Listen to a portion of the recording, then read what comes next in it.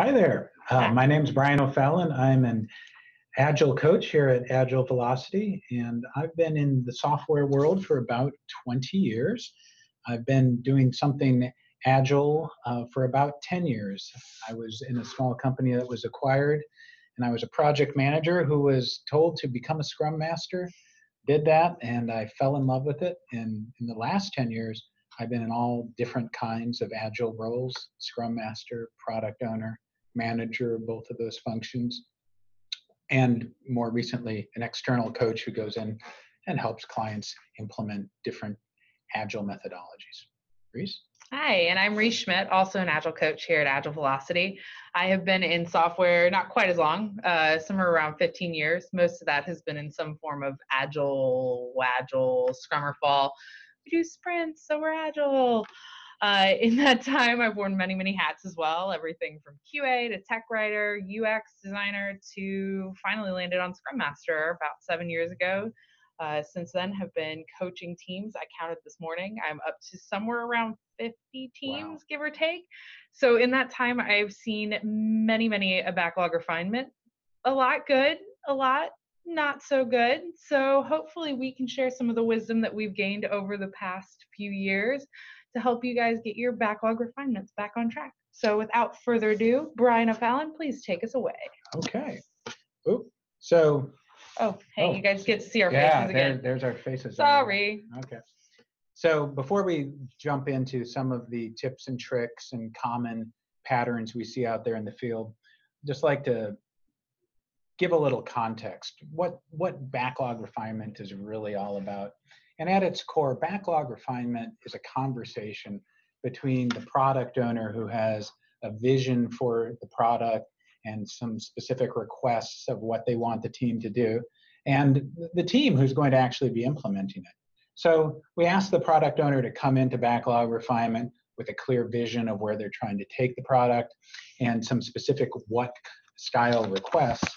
And when we have that conversation about the value and about the request of the team, and the team can interact with the product owner and come to that common understanding, the team will also get a sense of how big it is and can give the product owner that information, how large things are, so that the product owner can make an informed decision about what should be prioritized.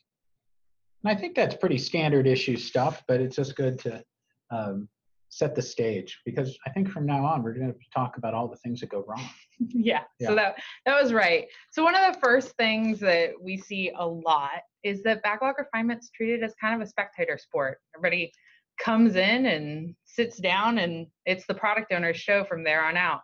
And so one of the things that we can do as a team to get really prepared for backlog grooming is be prepared. Honestly, go through the backlog, go through those top few items and dig in, whether that's thinking of questions or digging into the code or just going and talking to the rest of your team about the top items. That's going to set you up for a really, really collaborative backlog refinement.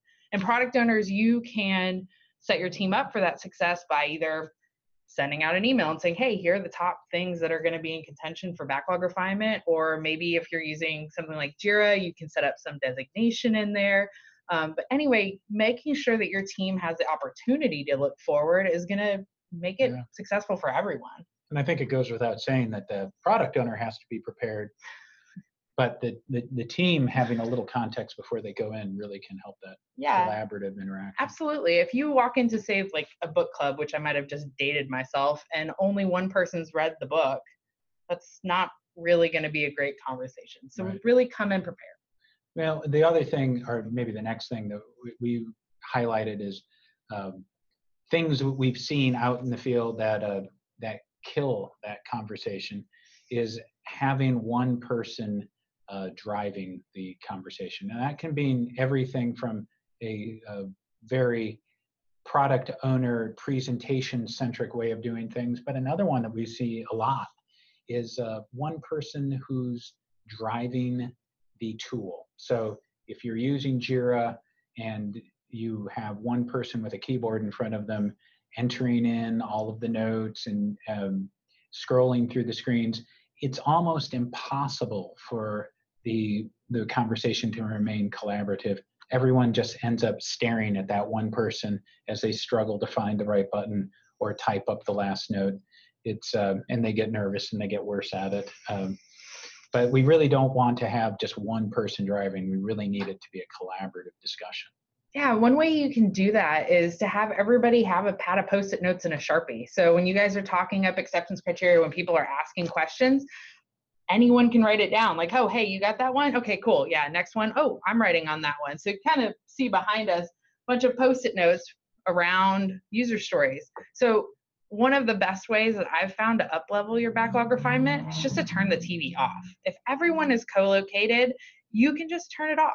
But it's a 60-inch TV. It's gorgeous. It's amazing. But you know what happens when you sit in front of a 60-inch TV in one of those comfy conference room chairs? You just lean back and sink it. That's not going to create collaboration if everybody's up and engaged and actually on their feet. So if you look behind us, I kind of created a little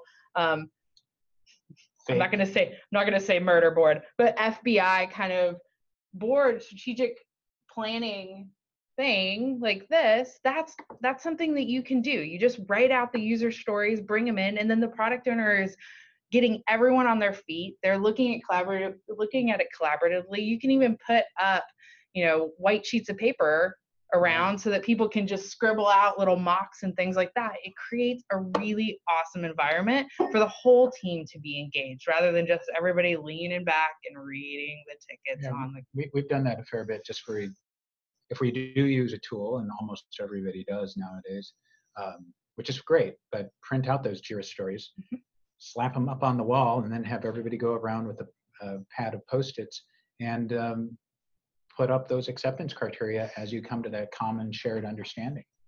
Yeah, absolutely. So next up. So we just talked a little bit about the process that we might use to get everybody engaged. But then there's the work itself, the backlog items that we're talking about. And as we're going through those backlog items, there's a couple things we've noticed that are going to be problematic. And one of the first ones is if the stories aren't vertically sliced, that's just going to make it very difficult to have that value-based, why are we doing this discussion?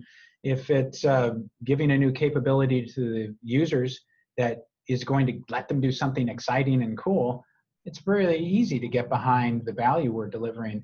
If it's insert database table here, add two columns, insert trigger, it's impossible to get excited about it and also to really bring your whole mind and creativity to solving a problem, because you've really been presented with a component task. Yeah.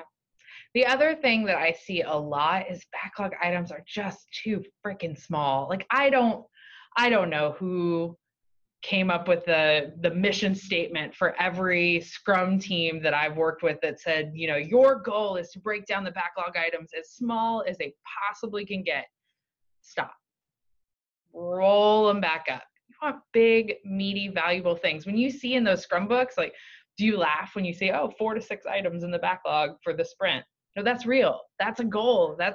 Those are big, meaty things that the whole team can work together and collaborate on. And when you're in backlog refinement, you're having a meaty, rich discussion, digging deep into why this thing is going on and what you can accomplish, rather than, that button goes to that. Well, we don't really need to have much of a conversation about that, right? It's hard to remain vertically sliced when we get so small. And I know that you'll get a lot of advice to slice them as small as possible. And that may be an end state, but it's hard at first to conceptualize something that small and still keep it vertically sliced. We'd rather see you keep it vertically sliced and a little bit bigger.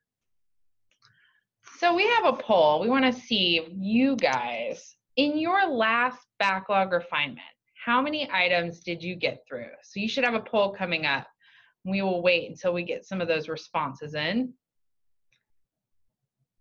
All right. So what are our percentages? So it looks like Most of you are at 3 to 5 items. Yeah, most of you, about 50% of you guys are around 3 to 5 items. Okay. So that kind of leads us into our next question, which is the discussion. If you're getting through fewer items than you want to, there's a few patterns that Reese and I have seen out there. And the first one, I think, is just about the team wanting to dive way too far into what's being requested. And I know that that sounds a little at odds with what we were just saying a minute ago, like, hey, we're trying to have this rich conversation with the product owners, laying out the value and getting the team excited about the goal. But I've really seen that sometimes the teams get so caught up in asking very, very detailed questions that really aren't the point. We're trying to understand the value and the goal, and they really rat hole on really minor points that need to be figured out as we get into the sprint. And the consequence of that is discussion goes on too long and you lose people. The engagement slips away and we end up with fewer things being pointed at the end of it.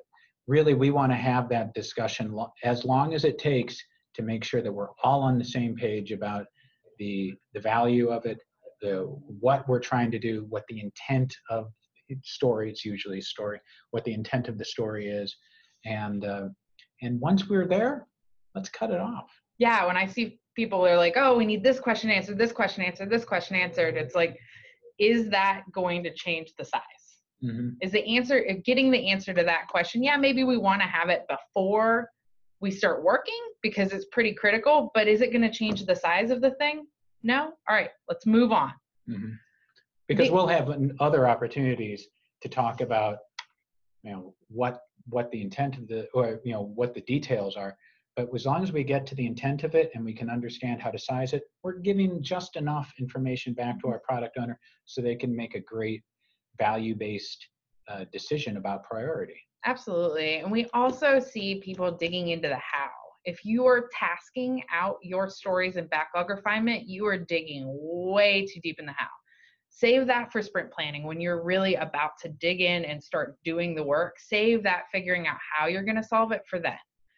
I just had a conversation with a team this past week, and we were talking about how do we pull ourselves back up. And I used the analogy of cooking. Mm-hmm. Have you ever cooked dinner for yourself? Yeah, well, when it's just me, I usually just have cereal or something. Yeah. Or have you cooked dinner for your family? Oh, sure, lots of times. Is that bigger or smaller than cooking dinner for yourself? Way bigger. How about have you cooked for a dinner party, say 7 to 10 people? Oh, yeah. Yeah? How about a big backyard barbecue? Yes. All right. Bigger or smaller than the dinner party? Much bigger. Did we talk about recipes? No. Did we talk about what food you're going to bring? Right. We didn't have to go to the store. We didn't have to do any of those things, but you know whether it's bigger or smaller. And we're not experts in cooking. No. We are asking people who are experts in building software to size things bigger or smaller than your friends. That's it. Yeah. Bigger or smaller than your friends.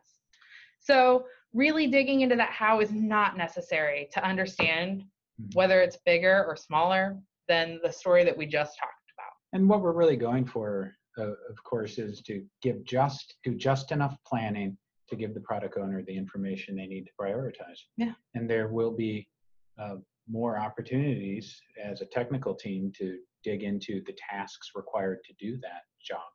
But we don't have to do it right off the bat. All right. So we're going to jump into a few questions. So we get a ton of questions from our CSM and CSPO alumni, and we wanted to grab a few of those questions to start off with to give you guys a few minutes to start putting your questions in. We only have a couple right now from you guys, so we'll give you a few minutes while we answer some questions from our classmates. Okay. All right. So the first one that we got, and we got a couple of these different flavors. All other meetings are very defined in Agile/Scrum, day, time, length. Why is there so little structure around product backlog grooming or refinement, as it's referred to now? Well, the answer is because it's not an official Scrum ceremony. Yeah, it's a little bit shocking because it will show up in every class you will ever attend on Agile or in Scrum, but it's really not an official Scrum event. The Scrum is great at picking up things in the prioritized backlog and all about how we execute on them and refine our product and our process. But really, it's pretty silent about how those things get into the product backlog. Yeah, it says that you need to spend up to 10% of your time preparing for the sprint ahead, but it doesn't say how. Mm-hmm. So something that we've said is kind of a best practice at this point, it's not official, but it's a best practice, is doing a separate backlog refinement from sprint planning. So we know we're not very good at just coming in and being revealed a backlog, Mm-hmm. just being told what it is for the very first time and then having to commit and figure out how to do it. Right on the spot. So separating that by a few days from the sprint is going to give you a much better success on, sorry, we're clicking things and trying to get to the next question, much better success for the team being prepared. Yeah, and so that goes right into the when does it happen. It should be during the sprint, and we really recommend that it happen a couple days or more in front of sprint planning, just to give folks time to think it over, maybe do some exploration in the code base, maybe give the product owner a chance to go get some clarifying questions hashed out so that you're really ready to go by the time you hit sprint planning. Yeah, some teams will do it on the off week of, if they're doing 2-week sprints, they'll do it on the off week of their sprint planning. So every Wednesday at 9 a.m., we know that we have a thing that we need to come into and we're getting prepared for. Some teams find that might be a little too far away from sprint planning. If you're having to do the first half sprint planning as backlog refinement for all the new things that came up in the last 5 business days, maybe scooch it in a little bit closer so that you're not doing things twice and creating waste. Yeah, we want to avoid making every event a backlog grooming event as well. Absolutely. Refinement. Who's responsible for grooming? That's a fun one, I think. The way I always think about it is the product owner is responsible for making sure there is a groomed backlog. But refinement, and we keep using those interchangeably, sorry. Refinement is a participatory event that the whole team, product owner, Scrum Master, and everyone who's required to be on the team to do the work has to do together collaboratively. So it's the product owner's responsibility to make sure that it happens, but it's the whole team's responsibility to join in and collaborate on it.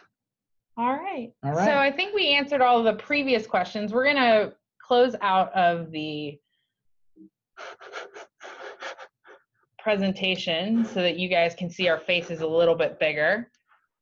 And we will move on to your questions. Brian, you want to take the first one? Okay, what is the difference between backlog refinement and backlog grooming? New name for the same thing. It had cultural implications in some countries that were not positive. So we have, as an industry, migrated to just calling it backlog refinement. So, that's a great answer. Anything to add? No, absolutely not. We got a couple of questions around, as soon as I said co-located team, we got a few questions that popped up around remote workers and things like that.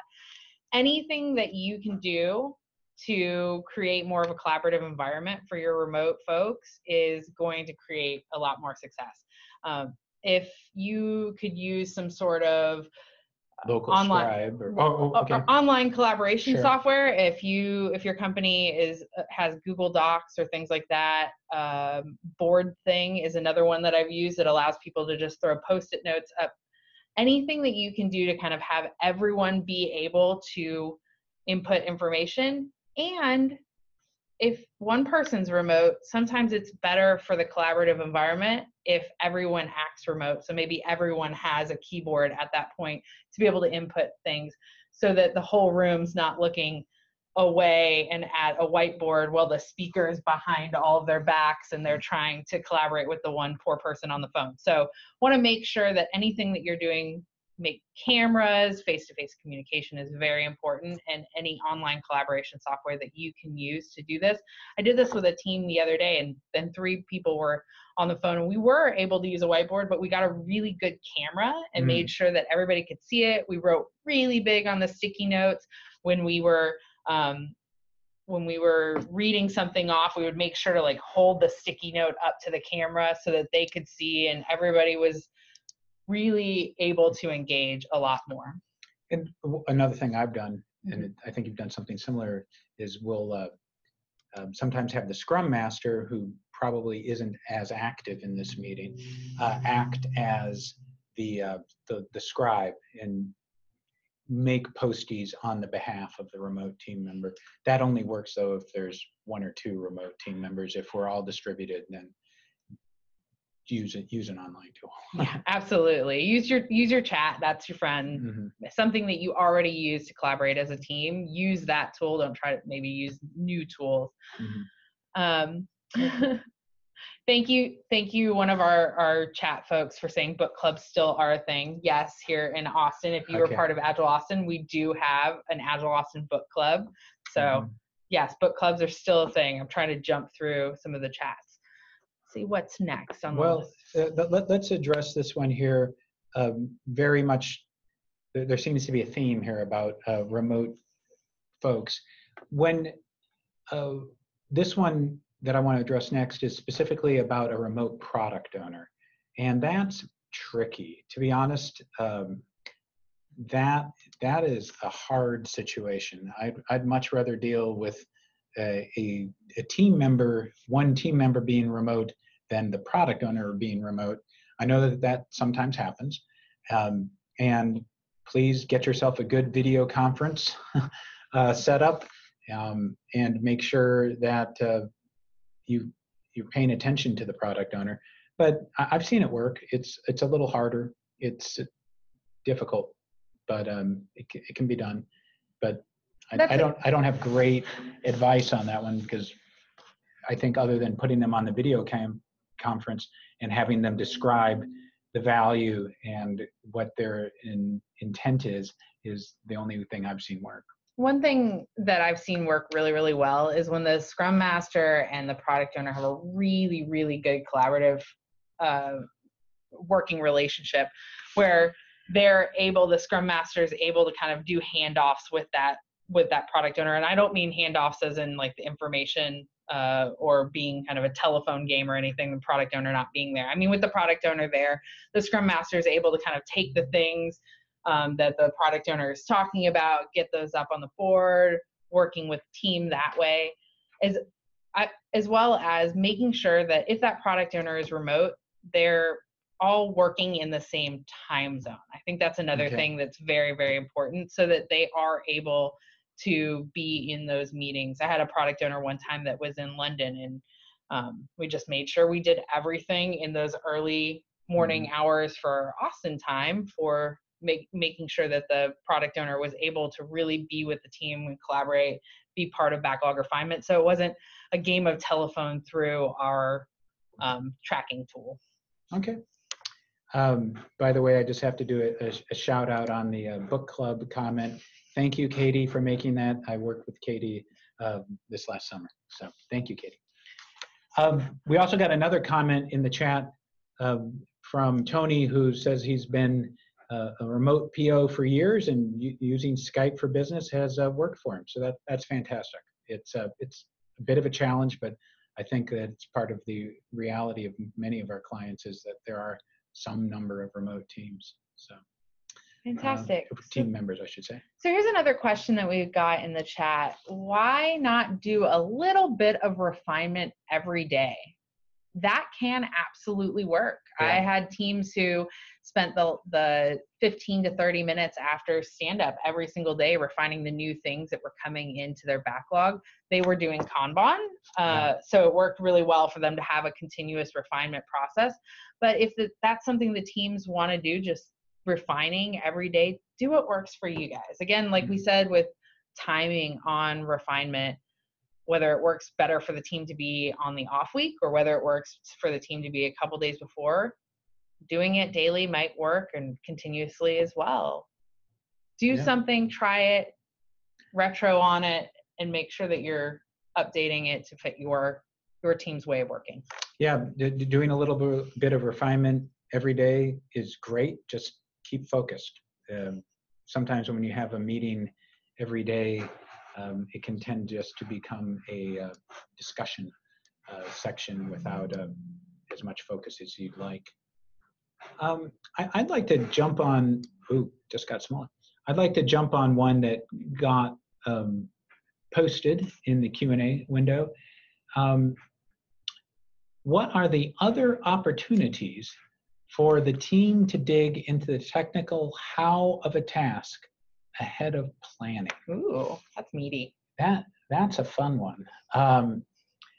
So when we say that backlog refinement is really specific around creating a shared understanding of the value and the intent of the story, and that it's really not a place to go into the technical how, that doesn't mean that the team can't go off and do some investigation. I would caution you though, and I'm a little concerned, anonymous attendee, that the digging into the technical how of a task ahead of planning makes me concerned that perhaps your stories aren't vertically sized. And if you need to resolve a technical approach in order to properly size something, that's legitimate. It shouldn't happen too terribly often, but sometimes you get a situation where if you're going to be honest, you'll have to tell the product owner, I don't know how big it is, because I don't know if we know how to do this. So there's ways of resolving that, like spikes that you might do to look at a technology. But just be careful. It sounds like potentially you're asking, should we task out ahead of time, ahead of planning? And please don't, because you never know if that story that you think you're being helpful on and tasking out is actually going to be prioritized at the top of the backlog. Once you get into a groove, you'll oftentimes find that backlog gets tweaked and revised and reprioritized right up until the very end of the sprint. So resist the temptation, do the planning, the tasking, which is the plan for the sprint, in the sprint planning. Absolutely. And we want to also talk a little bit on that as well, about making sure that you are leaving some room at the end of the sprint. Don't always rely on putting a spike in the next sprint and then you have to wait to do the work till the following. Make sure you're leaving a little bit of time between backlog refinement and the new sprint, so that you do have that time, so that you're not always booked up right into the very, very end of the sprint. All right. So we got another question in the chat. As a Scrum Master with a new or absent product owner, what is the first baby step I can take with coaching my new product owner on how to start refining without getting vacant stares? I feel for you. The vacant stares are pretty demoralizing.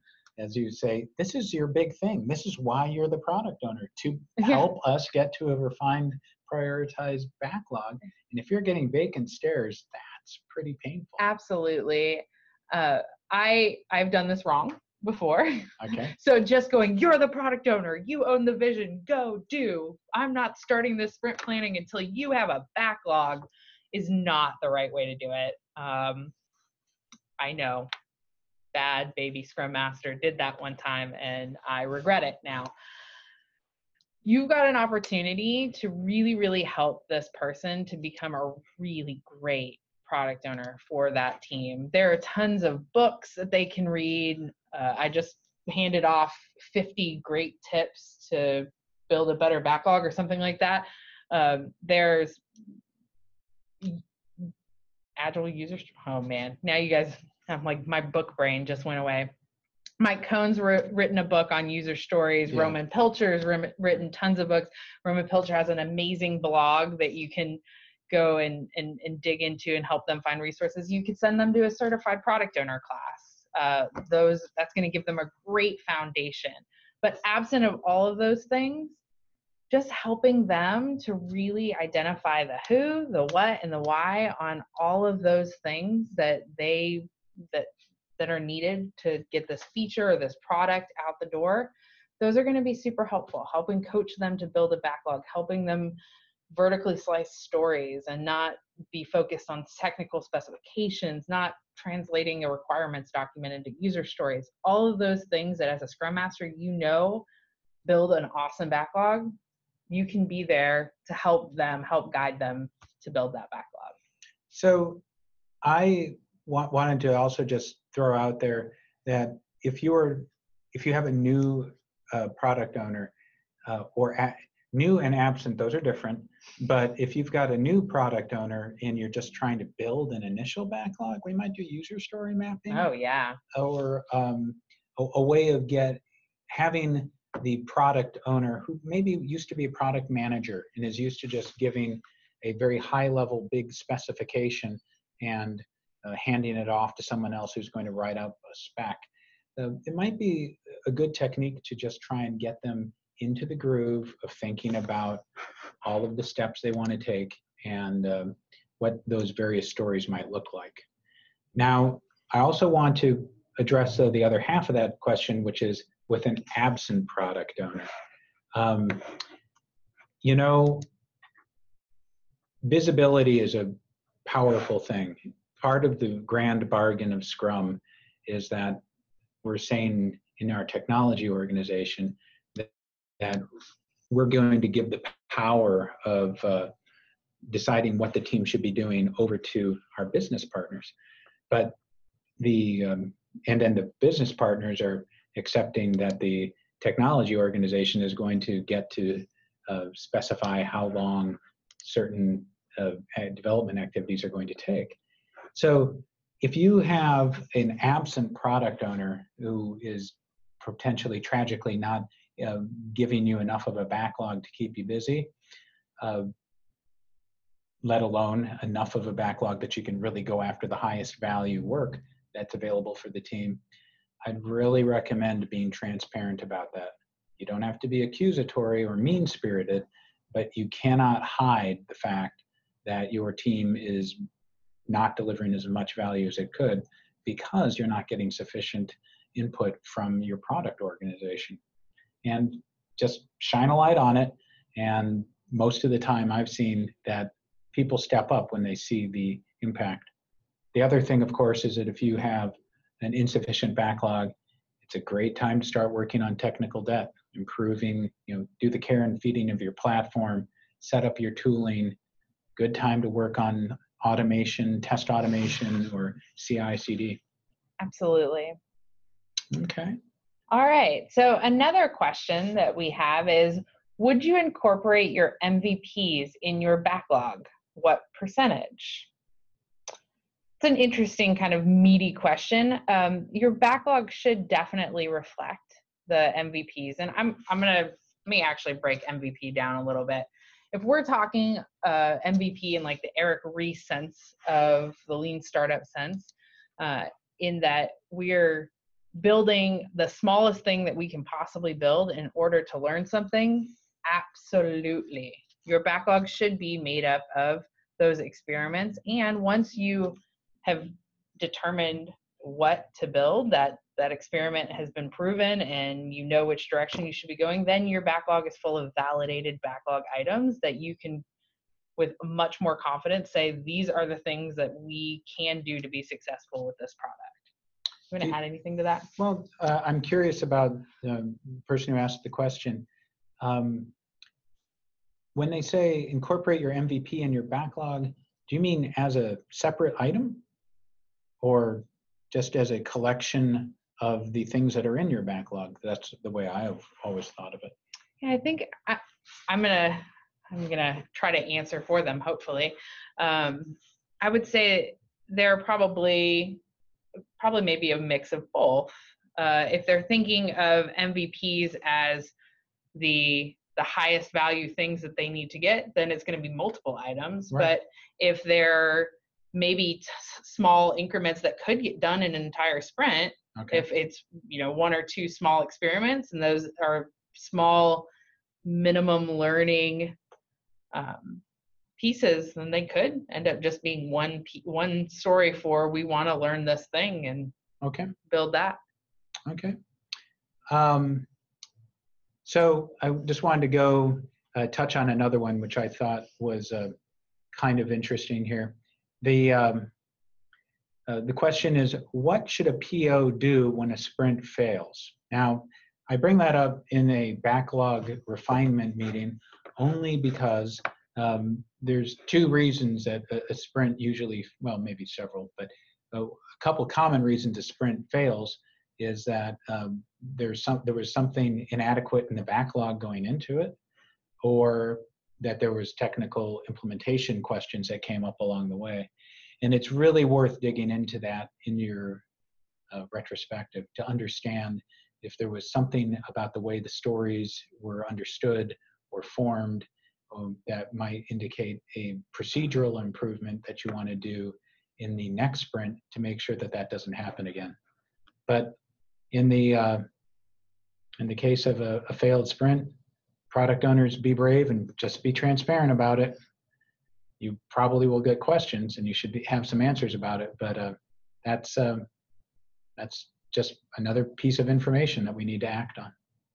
Absolutely. We're running low on questions, so please, if you guys feel like you are wanting to ask a question, no question too small or too strange. So please ask those now. Okay. Reese, did you want to talk about tech debt? We have another one here about, is the PO aware of tech debt? Yeah, absolutely.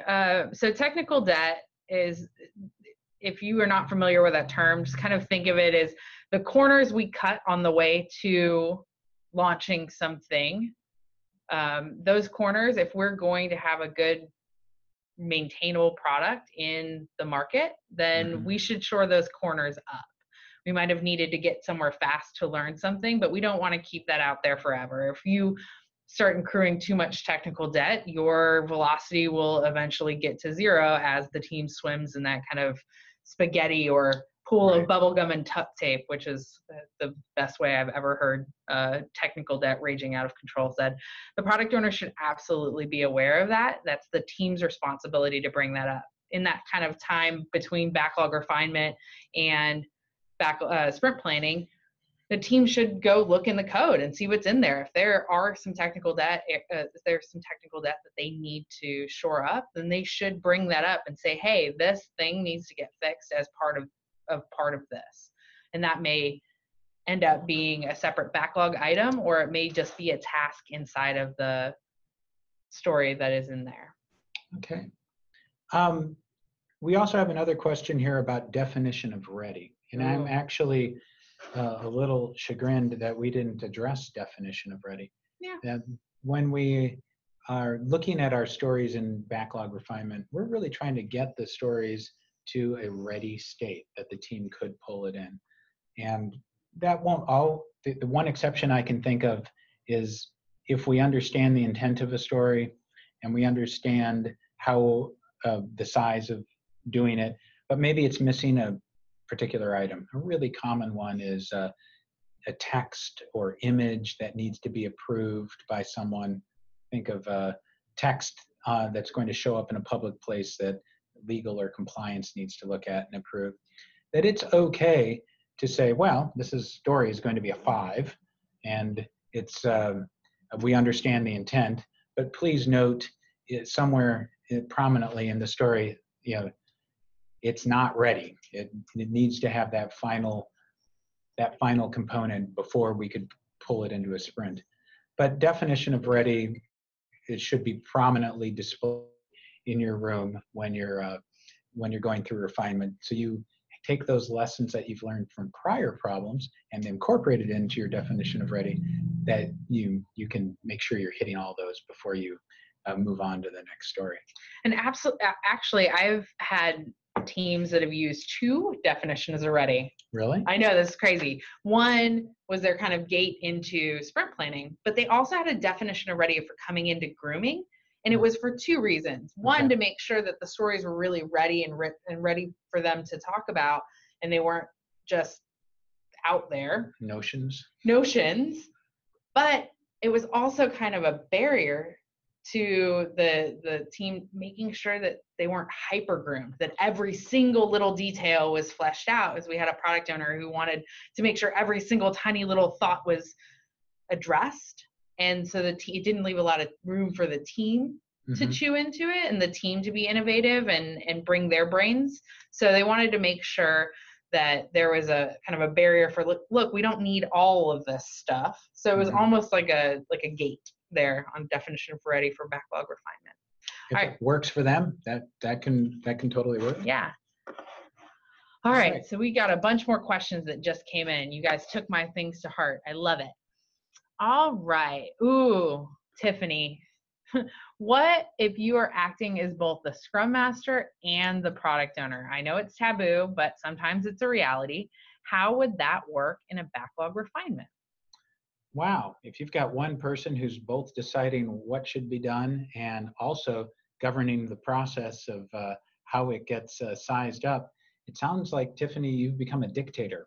And it's a real challenge, because during that refinement meeting, you're supposed to be facilitating this meaty discussion around what the story is all about, but you're also supposed to be, as a Scrum Master, enforcing the process that makes sure that the team is being honest and open about how big the effort is.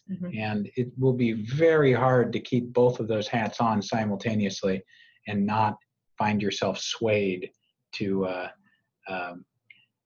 pushing the team into making typically smaller size estimates in order to facilitate moving down your backlog.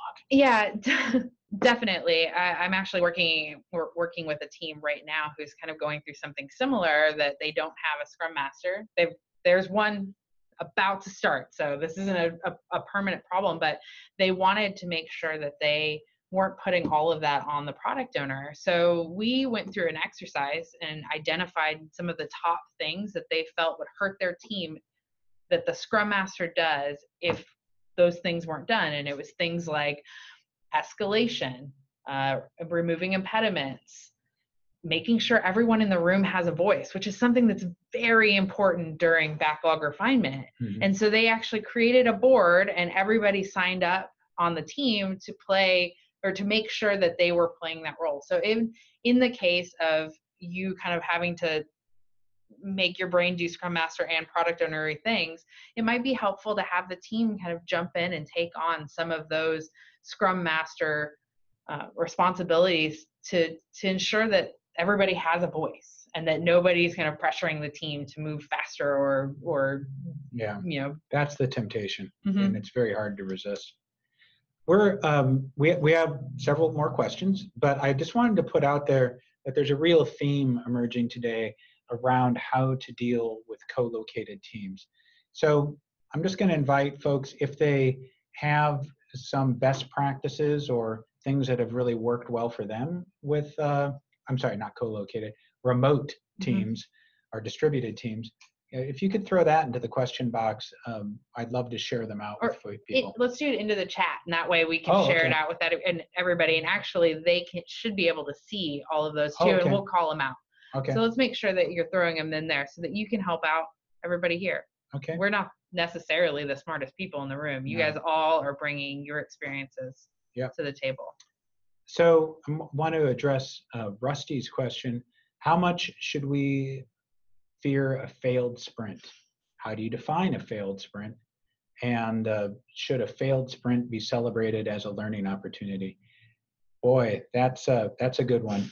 The fear, of course, is that if your organization doesn't allow people to stretch and fail, that you're just going to sandbag. If you're going to be if you're going to suffer consequences of not completing your forecast, because remember, it's no longer a commitment, it's a forecast, then you're going to, any smart, quantitatively sophisticated person is going to make sure that they put enough of a buffer in there that it doesn't go bad. I absolutely agree that a failed sprint can be a learning opportunity. I wouldn't even call it a failed sprint, though, to be honest. That seems a little extreme.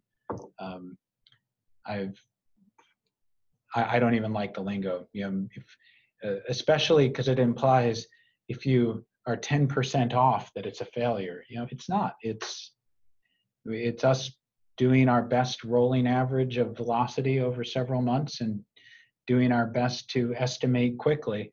That feeds into our forecast. I really hope, Rusty, that you're not experiencing that kind of punishment around a failed sprint, that you would feel the need to avoid it. And I wouldn't even call it a failed sprint. Just it's a learning opportunity, like you said. And definitely you should dig into those things in retro. Like, what happened that either this thing grew really big, or we brought things into the sprint that maybe weren't quite ready. And maybe that's an opportunity for us to create a definition of ready. Or maybe we didn't, as a team, take any time. The thing I hear most commonly, and that's why it was brought up as an item in the deck, was that we weren't prepped, that we dug into the code for the very first time in the middle of the sprint. And we discovered something. And we discovered something really big. And we know that you're going to discover things. We can't figure everything out. We're dealing with complex problems and complex code bases. So we know that you're going to discover things during the sprint. We just don't want it to be like a catastrophic discovery. We want small discoveries along the way. But you'll have those catastrophic discoveries. And when you do, I really hope that your organization can change the way it looks at it and just say, we learned something. And one of the things I really coach managers and executives on is, when you go to a sprint review, don't look at it as a demo of delivered items on a commitment. Look at it as a learning opportunity. I always coach managers to go into the sprint review and just ask, what did you learn? And changing that way of looking at it is really crucial. So we have another question. What are ways to win hearts and minds when the team is actively contradicting the best practices of backlog refinement, insisting on digging into the how, writing tasks instead of stories, etc.? Mostly we see that happen when there's maybe a misunderstanding of what the intent of backlog refinement is. If we're really digging in and saying, hey, the intent of backlog refinement is to dig into, the what, the why, and figure out how big it is. We're not digging into the how. We're not really trying to get in there and show them the value. Show them that model the behavior of, look, it is possible. That activity that we were just talking about, where we go through and talk to the team about, like, have you ever cooked dinner for yourself? Okay. Have you cooked? You can show them that they can size things without digging super deep in there. And then maybe do an activity with the team where they're sizing a lot of items at once and they're not digging into those, and model that behavior and show them how it can be done, and they can start seeing value.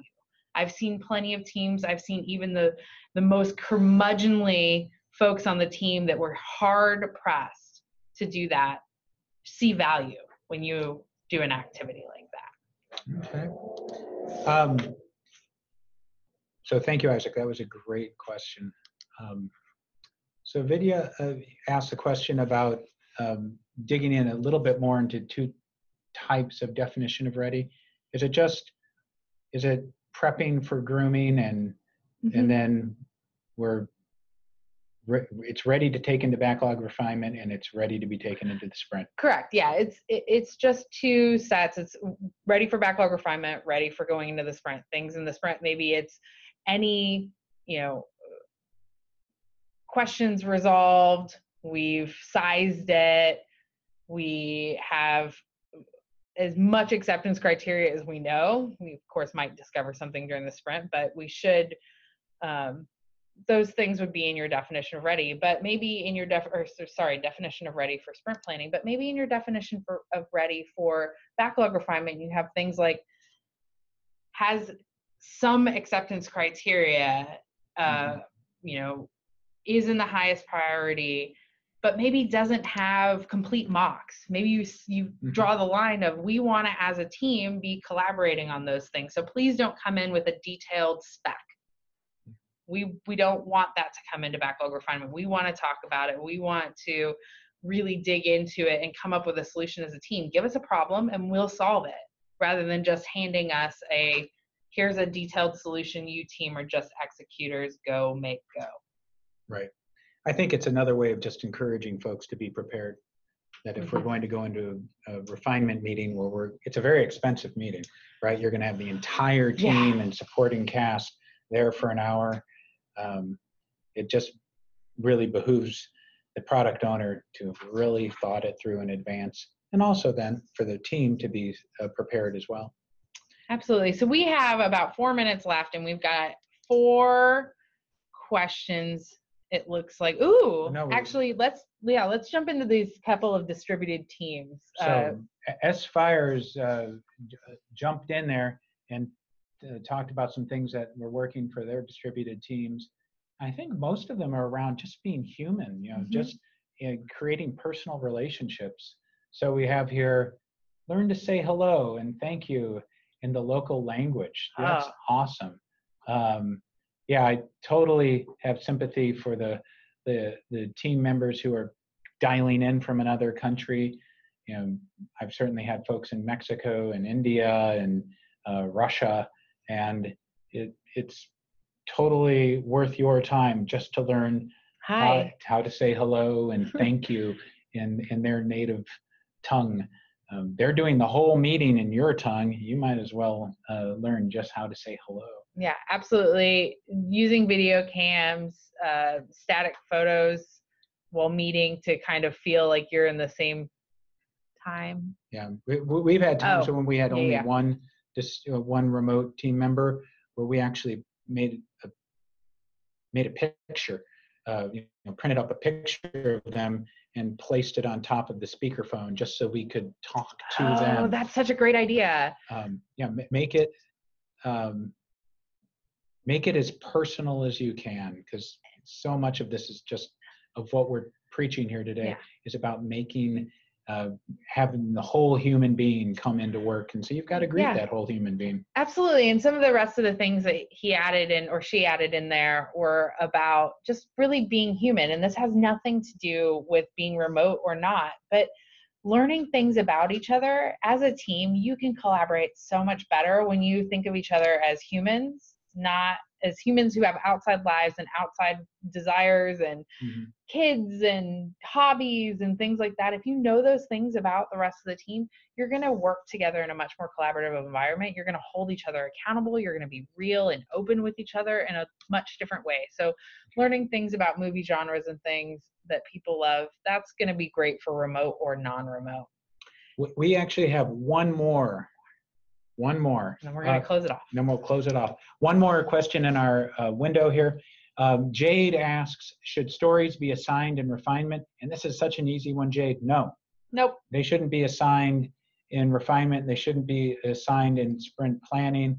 Remember that we're doing here is having a team understanding, and it's a team, not commitment, forecast of what the team can do. If nothing changes. We want to make sure that we don't assign it to a single individual, because there's just no way that the folks who aren't assigned can stay actively engaged if they know that it's Reese's story. I don't really care about it. It's her story. I got all my stuff done. Yeah. How much of a team is that? All right. Thank you guys so much for spending your lunch hour with us today. We will see you guys next month.